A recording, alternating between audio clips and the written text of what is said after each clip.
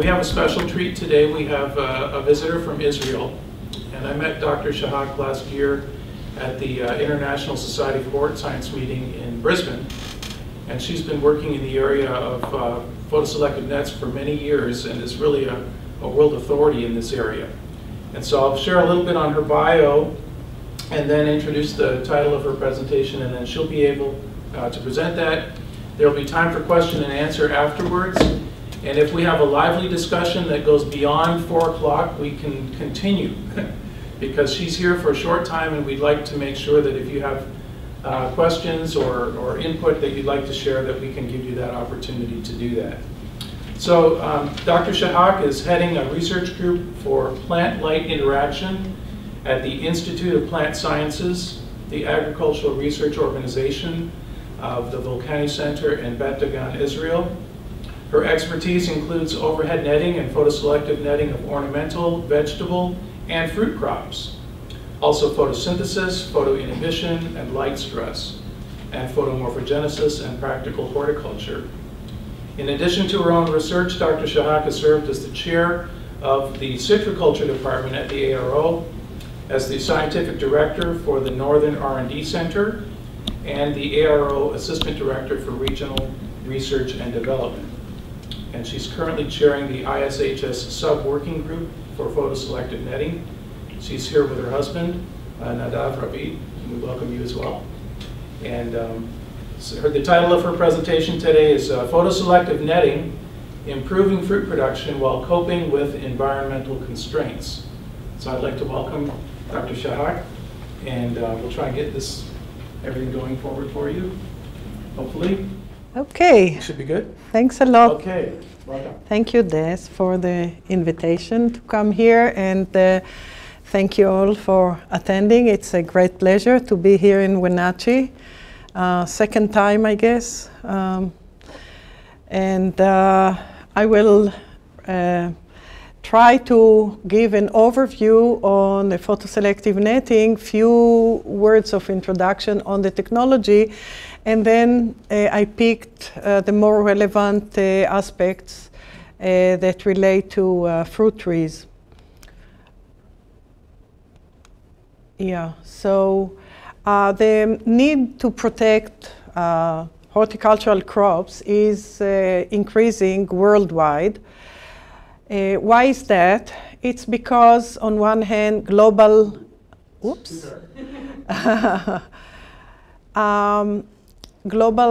climate change, because of global climate changes, increased frequency of extreme climate events. In addition, there are urbanization processes that are pushing agriculture towards marginal areas, and limited resources, a major one being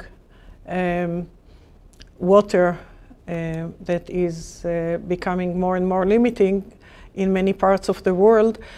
On the other hand, market demands for better quality and less chemicals and environment-friendly practices all make agriculture and horticulture more harder. So protected cultivation is the solution for all the above. Netting within the protected cultivation is the most efficient way, I think, to protect extensive crops against excessive radiation, too much light, too much heat, by providing shading, protect from hail, from wind, from all kinds of flying pests. And based on the need and the potential of netting in general, we've taken the netting technology one step further by incorporating photoselective filtration capacity into the netting materials. And this was done together in a joint collaboration with Polysac Plastics Industries in Israel for the last 18 years or so. So we developed and studied this new approach, new at that time, 18 years ago. I was surprised that not to find any indications for such an approach in the literature. We tested it under field conditions, mostly in Israel, in ornamentals, in vegetables, and in fruit trees. Photo-selective netting was later, more recently, studied also in Italy and Spain and Germany, Chile, Brazil, China, and recently here in the in Washington State. Some experiments were done also in Florida, in the East Coast, but really not that much so far in the States. We are accumulating more and more information about the technology as we go along regarding crop responses to the technology, regarding including common trends of the plant responses versus crop-specific behavior under the various net products, benefits versus drawbacks, implications on microclimate, which is an important part of the technology, and pest and disease control, etc. All these are related to the technology. Now, what is unique about the photo-selective netting? Well, the light under the nets, the photo-selective nets, is both spectrally modified and scattered. Unlike the common black nets that do not modify the spectrum, neither do they alter the light scattering, or the clear nets that are used in insect-proof, traditional insect-proof or hail protection, that do not modify the spectrum, but they do increase scattering. The photoselective nets do both, modify the spectrum and scatter the light. The spectral modification by these nets is aimed to promote specific physiological responses in the crops, while the scattering improves the penetration of this spectrally modified light, its penetration into the innermost shaded parts of the canopy, plant canopy. Now, just to illustrate in a very simple cartoon the difference between black nets, shade nets, and photoselective net. Black shade nets, the light beams that are reaching the black threads are fully absorbed, fully blocked. It is only the light that goes through the holes that is passing the net, and this light remains unchanged.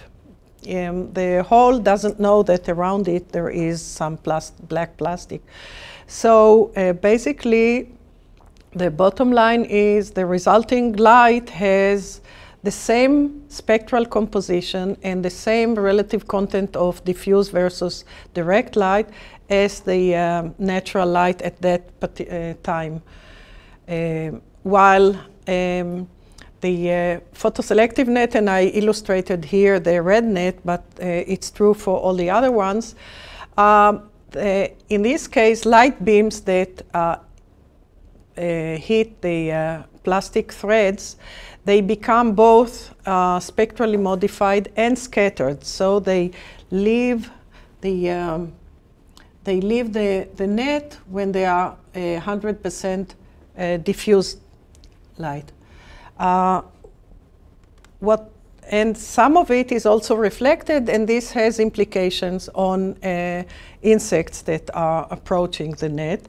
If I will have time, I'll touch upon it only very briefly on this aspect. Like the black net, the holes don't know that they are surrounded by a red or yellow or blue threads. The light that is passing through the holes remain unchanged. So basically, we end up with plants that are exposed to a mixture of a modified and unmodified light. The modified is the light that is filtered through the colored plastic threads, and the unmodified is the part that goes through the holes. And the mixture can be adjusted during manufacturing to fit the needs of each crop, once we know what the needs are. What are the spectra? We measure the spectra, if you see on the left-hand side, we measure it by spectroradiometer that it is either fully exposed and thus measures both direct and indirect light, or we block the we can block the sensor from direct light, and then we measure only scattered light, and the result looks like this. This is a typical spectra that was taken for a specific experiment where we tested pearl and red and yellow compared with the black common practice net that is used in pepper, for example, bell peppers in Israel. And you see that there is some changes, but it is much more amplified when you look only at the diffuse light. The spectra look like that. When the pearl starts to has a typical spectrum of the diffuse light starting as of 380, 390 nanometers and up. The yellow transmits light, scattered light, as of 540 and up, and the red net from 600 nanometers and up. And what you can see here also is that the black shade net, the spectrum of the black net, is exactly the same as the natural no net, only less so by 30%, but the spectrum remains the same. I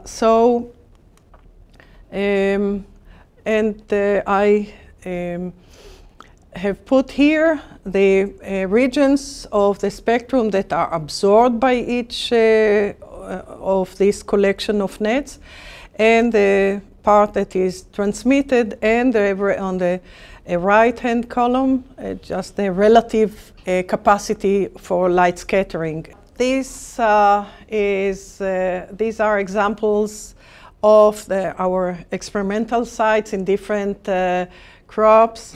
One of the sites for table grapes, bananas, avocado, citrus, apples, peaches, and we had more. This is just to illustrate that the experimental sites are usually quite large. We need large-scale sites because of a lot of overlapping between in the light, not only the direct light that overlaps from one treatment to net treatment to the other, but also the scattered light that moves even further. So we really have to set up large-scale experimental sites. And let's now, I've made a list of the major kind of summary in a nutshell of the major effects that we have observed during the years of experimenting the color net, photoselective netting in fruit trees. So the traits that respond differentially to photoselective netting include, and then I'll list them here and then try to give examples to some of them as we go along. Photosynthesis and vegetative development are differentially affected by the nettings.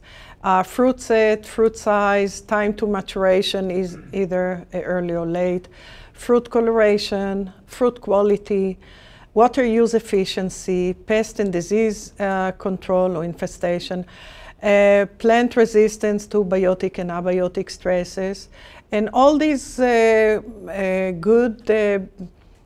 potentially good responses come on top of the protective function of the netting, be it protection from hail or from wind or from pests or from too much radiation.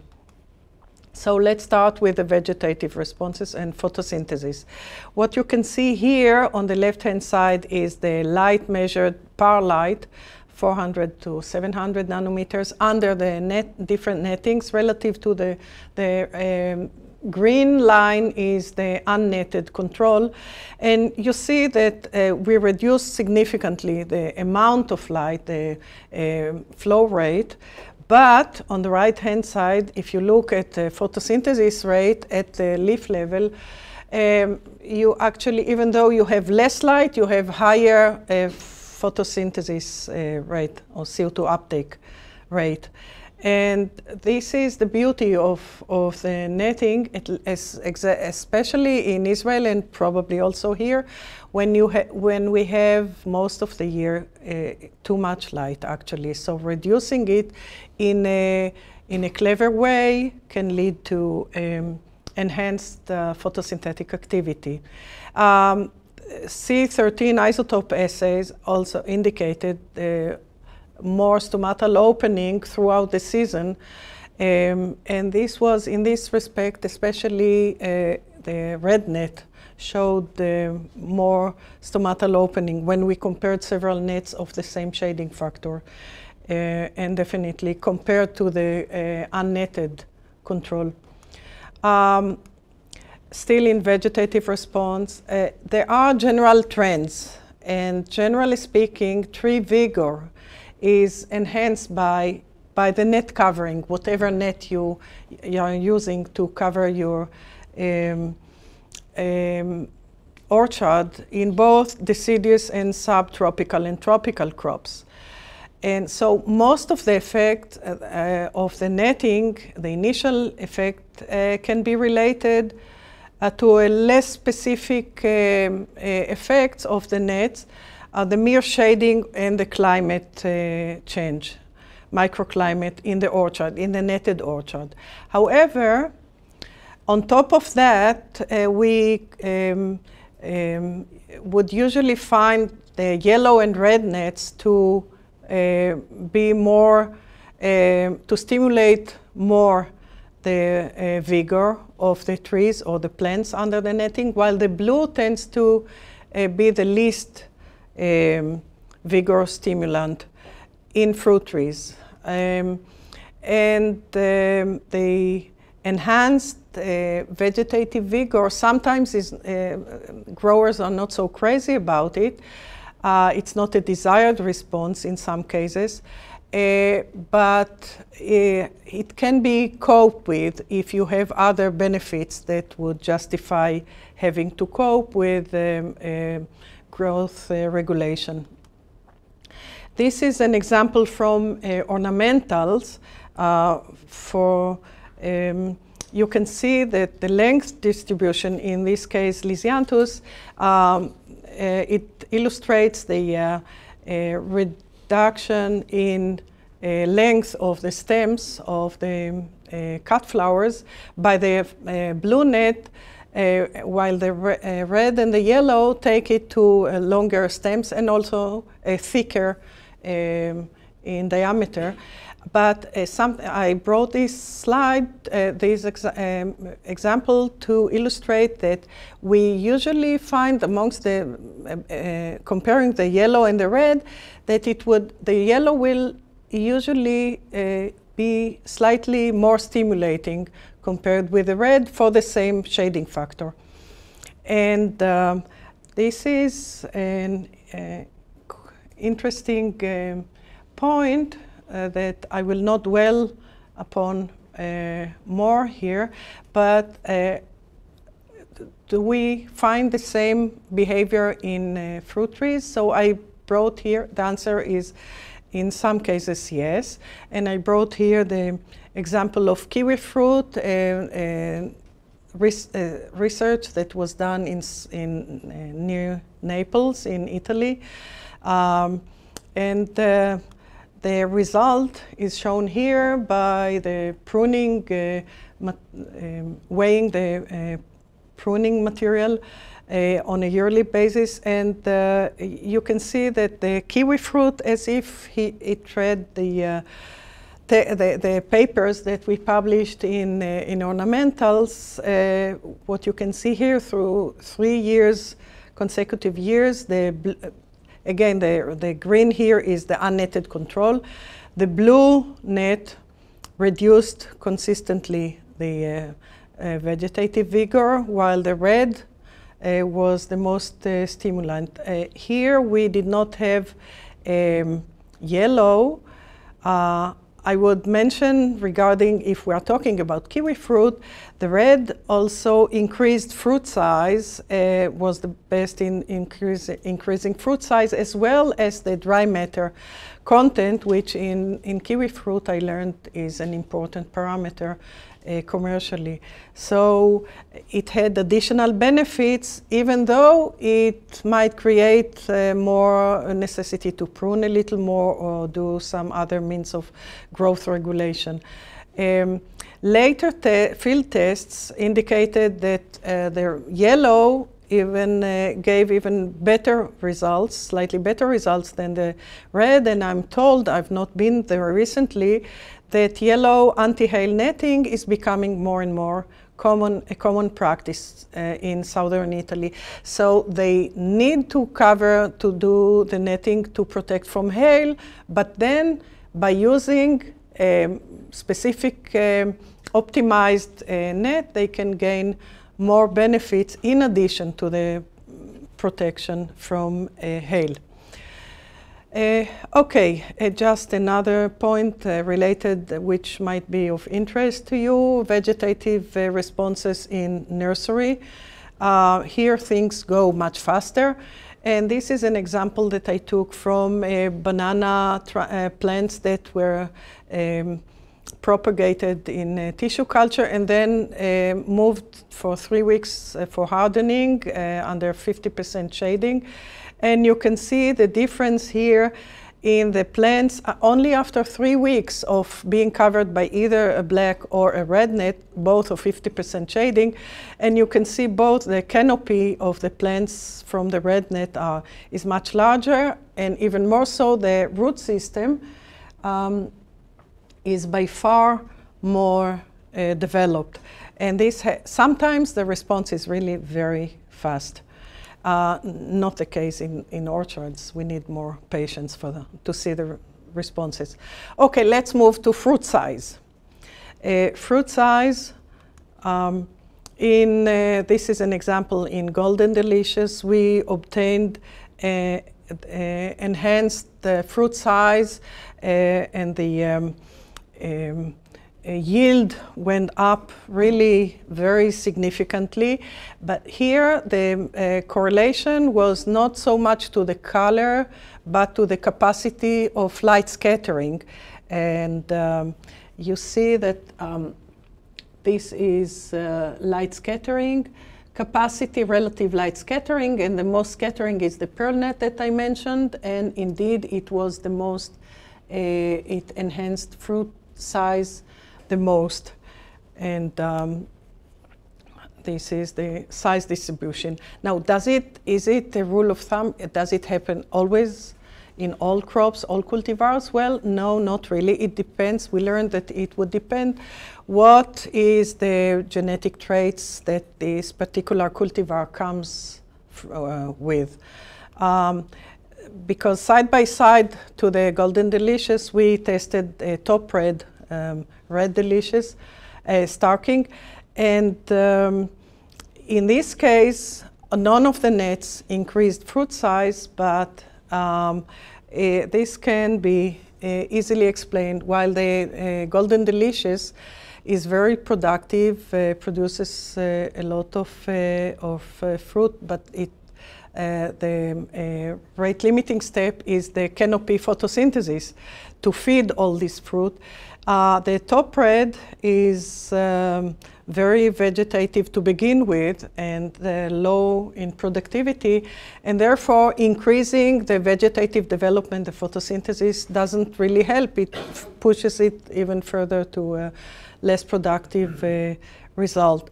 So again, there are trends that are common trends with regards to the physiological responses, but the final horticultural result would depend on your the limiting factor in your specific crop or species or even cultivar. So I brought this as just as an example to illustrate that point. And so as a result, some of in mixed cultivar orchards of apples, some growers in Israel and in Spain ended up covering the rows that are one cultivar by one net that was optimized, and the other rows by, well, in this case it was pearl and red net, to fine-tune the outcome of that mixed cultivar orchard. Okay, fruit size, a different story, relates to table grapes.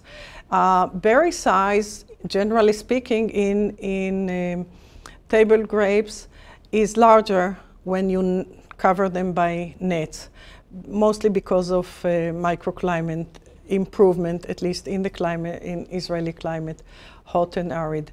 However, the largest berries consistently were found under the yellow net that increased berry and cluster size even further. More than all the other ones, the gray net tended to reduce size. And well, we asked ourselves why, and it turns out, at least the current working hypothesis, is the yellow, as I mentioned, is a super stimulant of vegetative growth. So it also elongates the rachis of the clusters. And if you elongate the rachis, and then you reduce the competition, the space competition between the berries. And this was actually an observation made by the growers that were started using these nets. So it can save, in this case, a lot of jib treatment or thinning the clusters or trimming them. So a lot of work that is used to reach large berry size under regular conditions. So that's another illustration. Time to fruit maturation. This is also, so we'll stay with the table grapes. It's a very exciting story. We found that in the Jordan Valley, where they grow early cultivars and that are produced for the European market, producing in April and May. Then the name of the game is advancing maturation, and what we found in the experiment there was that the white nets, the pearl, the white, advanced maturation, and the maturation is determined by sugar content of the berries exclusively, while at the same time, at the same orchard, vineyard, the red delayed maturation. And this is also illustrated here in a trial in the Arava Valley, which is even more arid and hot. And so you see here that the harvest, the earliest harvest is under the white net, the delayed one is under the red, and the yellow, again, is doing similar to the red, but even further delaying. So both effects are, actually we are happy whenever we find a distinct effect, because whatever cannot be applied to in one case can be applied to another crop or another case. So currently, commercially, all the vineyards of the early cultivars in the Jordan Valley in Israel are covered by white nets. And in the center, the pearl, white, and clear nets are used for advancing maturation, and the red for delaying maturation. So some of the growers would cover half the vineyard with, if it's a mid-season cultivar, half the vineyard with red net and half with the white net, so they can expand the harvesting season. And the late cultivars would be covered mostly by the red net. Again, and this comes together with protecting the fruit from sunburns, wind scars, birds, and increasing the berry size and quality, and improving the uniformity, especially in the colored clusters. And the yellow, again, it was found by the growers. Since the yellow is a super stimulant, they are using it to rejuvenate very old vineyards that otherwise they would have to uproot and replace. So, and they reported to me that in one season they could gain back the high productivity of a very old, 40, 50 years old vineyards just by covering them with the yellow net. They went back to the high production of the orchard when it was young. So they are using it for that. Fruit coloration and uniformity, I will just illustrate right away the practical application by growers. This is a report from Turkey. They had to cover because of hail and wind and frost damage, so they needed to cover, and by our advice they covered with a red anti-hail net, and they report they are very happy about it because in addition, and you can see on the left-hand side cover orchards and on the right-hand side uncovered traditional ones after a rough winter. And there is hardly any fruit left in the traditional way, but the covered is not only kept all the fruit on the trees, but they report that coloration, the red coloration, is very much improved under the red netting. So, and this is New Zealand, similar case, although they did not really measure anything as far as I know, because there is no researcher devoted to netting in New Zealand, but we took these photos. They're, again, apple orchards, part covered by white nets and part by red nets. I asked them why and how do they choose, and they say this is what the distributor from Australia recommended to us. We didn't test it. So, but I guess somebody must have tested it in Australia. I'm not so familiar with that. Okay, water use efficiency. I'll just touch upon it. There is a huge potential to use the netting for water saving.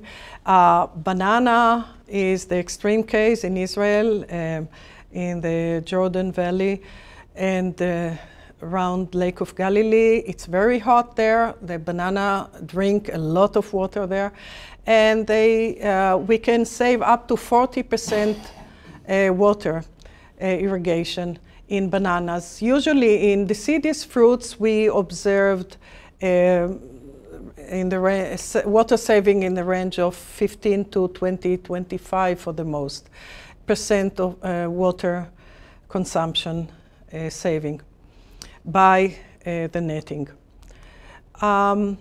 Pest and disease control, I'll give, well, pests are deterred from landing on highly reflective materials and that reflect about 20% of sunlight or more. The pearl and white nets reduce, indeed, because of that, reduce pest infestation by fruit flies, aphids, whiteflies, and their pest-borne viral diseases. This was we've studied in pepper and tomatoes. Yellow color attracts the aphids and whiteflies to land and stay, and thus diverting them from the host plants. So the end result is reduced infestation under the yellow nets. Even more interesting, or not less interesting, is what happens under the and this is even though the holes of the nets are large enough to allow the free penetration of these pests. The pearl and the yellow nets also advance the plant resistance to biotic stresses like fungal diseases, and this is expressed by less decay both pre and post harvest. So the peppers remember what kind of net they were growing under, and if they grew under the net, under the pearl net, they would have much less decay during storage. So this is just the illustration of viral disease transmittance by pepper pests on the left-hand side and the tomato pest on the right-hand side. And you can see that the least infected was the pearl net. And similar case in pomegranates. That's much less pest trapping under the white net, even though it was an open construction, mostly covering the top and three of the sides, but it was not fully closed, and besides, the holes, as I said, are quite large, the holes of the netting. So, and as I mentioned, all of these goodies come on top of additional protective functions, and I just wanted to touch upon one relevant point, and this is sunburn protection. These are thermal images of apple trees that we took for trees under the netted, in this case, gray net, on the upper left thermal photo versus the unnetted. And you see the brighter colors indicate higher temperature of both the canopy, the foliage, the branches, and most prominently the fruit is by far colder under the netting in the net house. And the result is much less sunburns, and actually one can say that the shade netting is the most efficient solution to prevent sunburns. And sunburn protection, though, we did not find it to depend on the color of the net, but merely on the % of shading. The green columns are two controls, and the the sunburn frequency in trees of control unnetted compared, and here you see I indicated the shading capacity. So you see that we had in that experiment 15% shading white net, and it provided protection but not full protection. While in all the other nets, the protection was really very good, sometimes 90% reduction of the sunburns. This was in Golden Delicious. Similar results were obtained for Granny Smith. Both are very susceptible to sunburns. So, in summary, netting is really a great solution for crop protection, especially, but not only, for orchards, because you cannot take orchards into greenhouses. However, in order to make this technology cost-benefit, because it doesn't come cheap, so in order to make the technology cost-benefit and the return of the investment in the net house as quickly as possible, we need to maximize the physiological benefits that we provide by the netting and the whole horticultural performance of the netted crop. So the photo-selective netting was developed exactly to do that. And it is so that it is targeted towards specific physiological responses side by side with providing the required physical protection in each particular case. By photo-selective netting, then we can turn the must into a desire. Now, there are common responses that we know by now by a lot of studies, common responses to photo-selective netting to specific colors that can already help us to anticipate the kind of response if we are going to apply it to a new crop or in a new area. But there are also variations, as I try to demonstrate here just in a touch. And these, the variations can relate to the species or cultivar or to the climate, particular geographical region.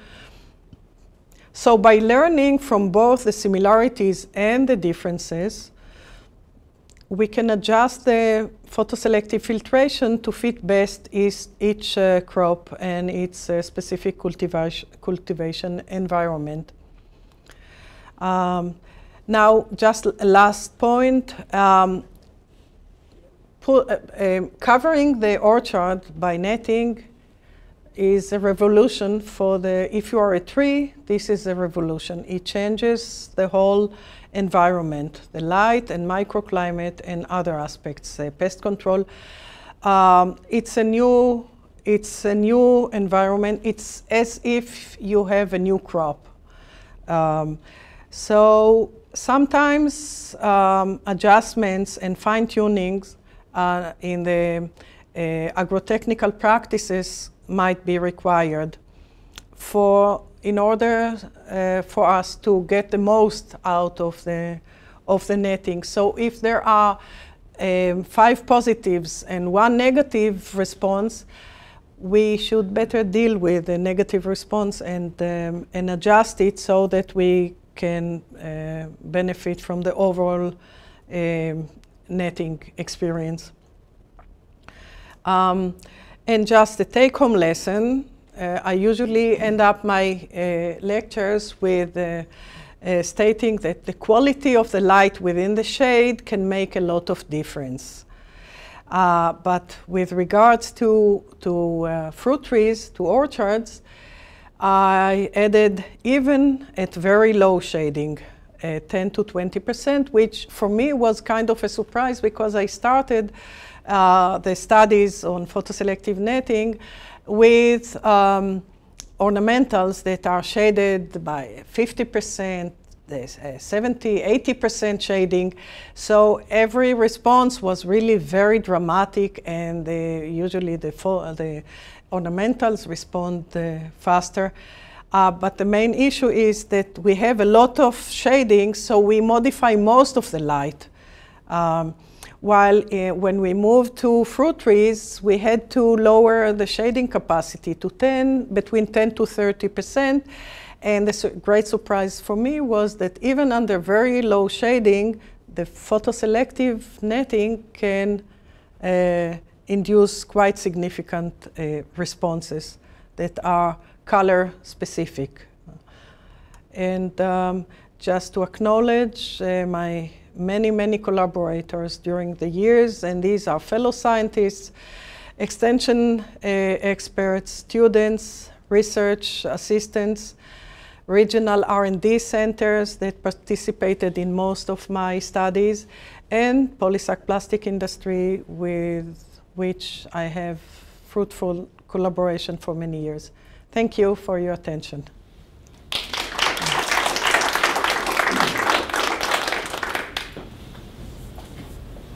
So we have time for questions both here in Wenatchee and at the other locations. So I think what I'll do is I'll take a few questions here from Wenatchee first.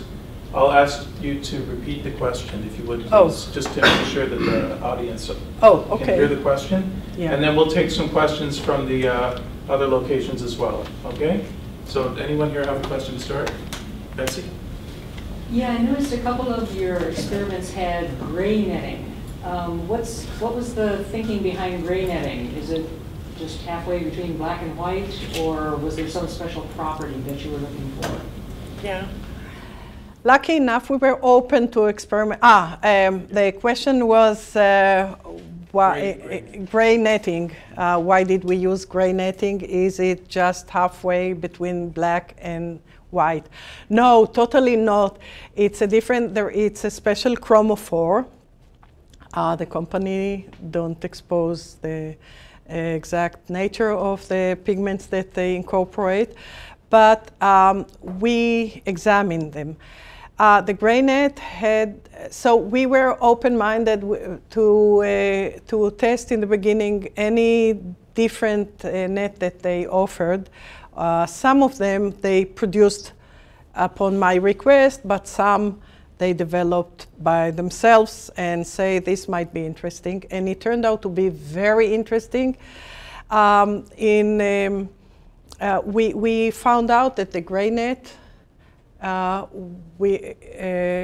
it's not a mixture of white and black pigments. No, not at all. It's it enhanced branching. We found that it tends to enhance branching, reduce apical dominance, and induce a lot of side branches, short and many side branches, unlike the red net that would, and the yellow that will stimulate elongation and width of the major stems. The gray tends to enhance side branching. We don't know why. I tried to find a physiological explanation for that. For the time being, I don't know of any. Well, what we could measure was that it is the most absorbing net in the near infrared region, not in the visible, but beyond. So working hypothesis has to do with near, because this is what we see as a specific feature of this net over all the other ones. And I don't know of any near infrared receptor, but somehow it might be related, I don't know. But for that reason, it's the best thermal protector out of this. We measured the lowest leaf temperature under this net. This is why I brought the thermal image from the gray net, because it was the more extreme one. But for foliage crops in Florida, which suffer from heat heat load, the gray net or silver net that they call it now is got into commercial use for that particular purpose. Can I have a follow-up question to that? Yeah. Okay. For instance, if you wanted some increase in vigor, like from a red or a yellow net, but what you were getting was too much response, can you, in the manufacturing, can you reduce that to, say, light yellow or pale red also? Yes. In order to, because you said shade was related simply to, or pardon me, sunburn was related just to the amount of shade. Yeah. So you can't just change the proportions without affecting that. Yeah, you need to sum up the responses that you might want to gain out of your particular netting, and then ask the producer to design a net to your specifications. So you can, well, we have a specific case in citrus in Israel where they produced for us very light red net, but not by reducing the amount, the concentration of the pigment within the plastic, but rather by woven a transparent, clear thread with a red one. So it's another way to manipulate the shading factor for the same spectral manipulation. Okay. What are growers doing with crops that need pollination by bees? I mean, how are we accomplishing pollination under nets? The question related to pollination and how the netting is related to that. We did not find much of an effect when we had the apple experiment with 4.5 meters, no, maybe 5 meters high horizontal roof of the netting. So probably there was enough space for the bees to, and we had a bee expert to follow bee activity, and there was no effect of the different nets, not the different colors, and not even the netting itself compared with the unnetted control. However, in other cases, when the netting was, the growers started to apply it, they were concerned that maybe still in some crops, or maybe if they put the net lower, they might run into trouble. So their solution was to apply the net after pollination, early May or so. So this is a solution, because in any way they pull out the nets in towards November or so, because sometimes in northern Israel they have we get snow, and the net house wouldn't hold the snow. It handles well hail, but not really snow. So yeah, if a problem with bees might be suspected, then to be on the safe side, this is a reasonable solution. Yeah. Do we have any questions from the off-campus locations?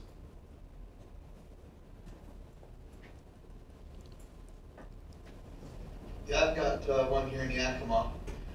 I noticed a lot of the data didn't have green netting. Was that because you didn't try it or because it didn't have interesting results? Both are correct. In some of the trials, we incorporated green and did not get any in the early stages in ornamentals. And we did not get any interesting results. It was halfway between black and the red net. So, and whenever you apply, you design a new experiment, you are pushed between your budget and the number of repetitions and the number of treatments. So we, in the later trials, we focused on the nets that gave the more interesting and clear-cut results. So this is why we skipped. We prefer to have one more repetition rather than add what seemed to be less interesting net, the green net.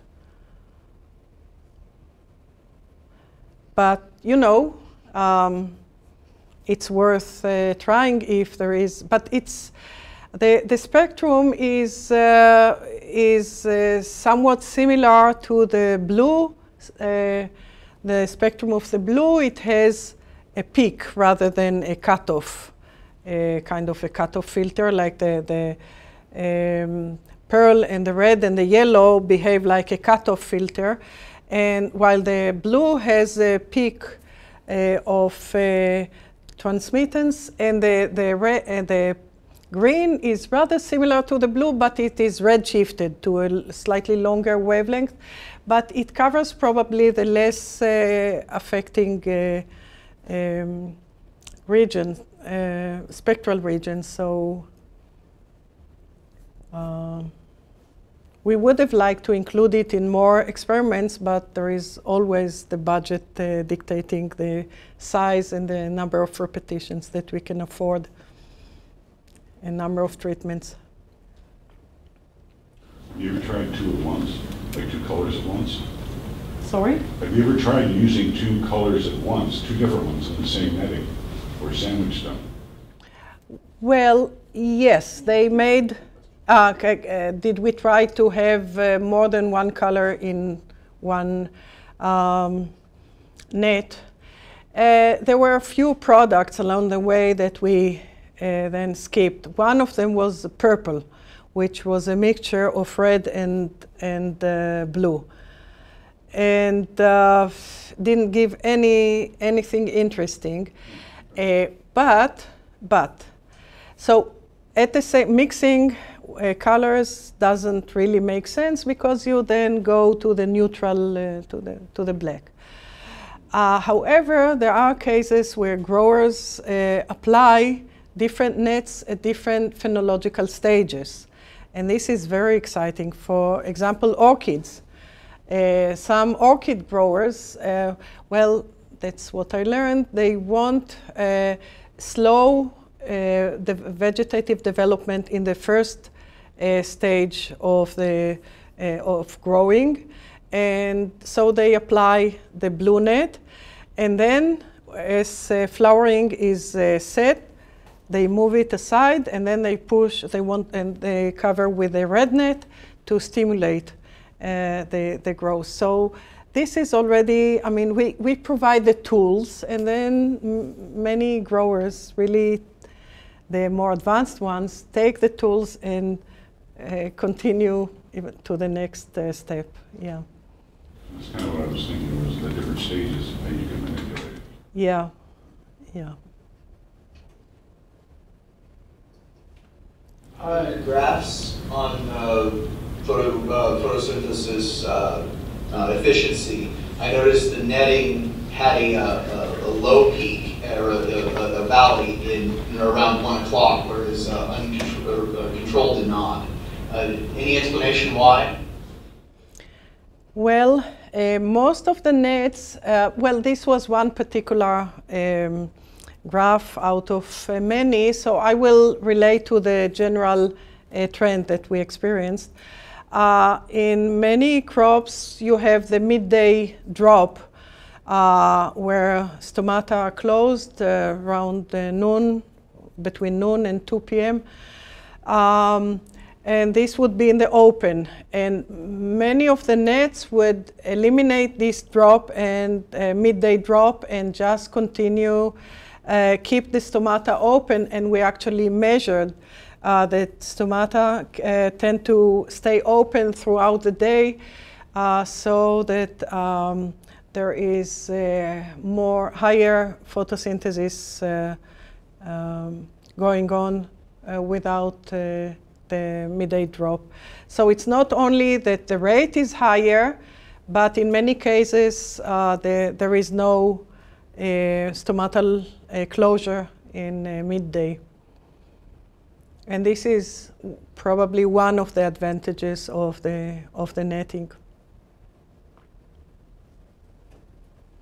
I actually had two questions. The first one is, what effect does the shape of the nets have? I noticed some of the pictures had just flat horizontal netting and others had more tented shaped netting. And then my other one was, how durable are these nets? How long do they last? Okay, so the question was related to the shape of the roof, whether we call it zigzag versus flat horizontal.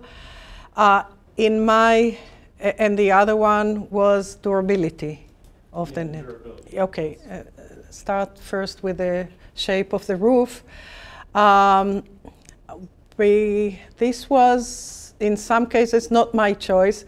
Originally, well, when we started doing netting experiments in fruit trees, the growers were horrified, and then that everything will fall down, and they had the idea that hail protection is only possible when you have a zigzag shape, which is not true at all. There are all kinds of means of the hail clips and or a zipper, or there are different ways to handle heavy hail when it occurs without, and the zigzag shape is not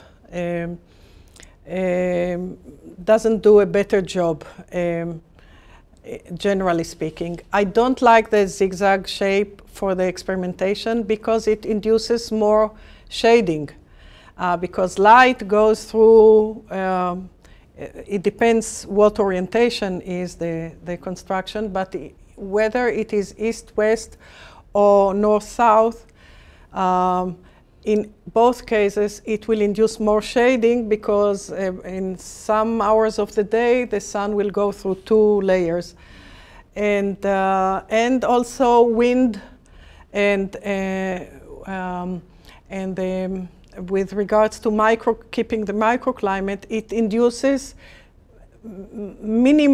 micro environment of the microclimate inside. It induces heterogeneity in the.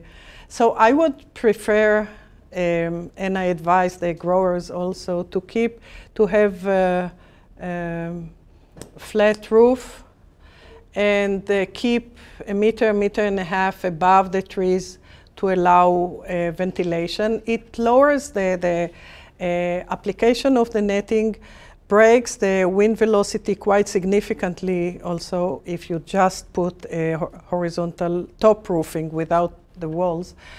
So it's very efficient in reducing wind velocity, but you still want good air exchange, gas exchange in the orchard. So yeah.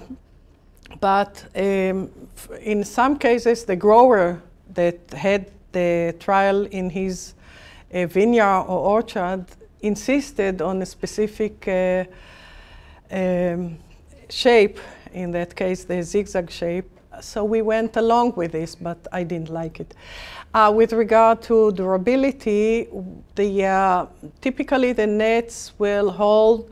The warranty is between 5 to 8 years. It depends what kind of nets. But this is for year-round application. If you are using them only half the year or 7 months, then of course you would double or almost double the life span of the nets. Okay, one more time, let's give our thanks to Dr. Shahak. Thank you.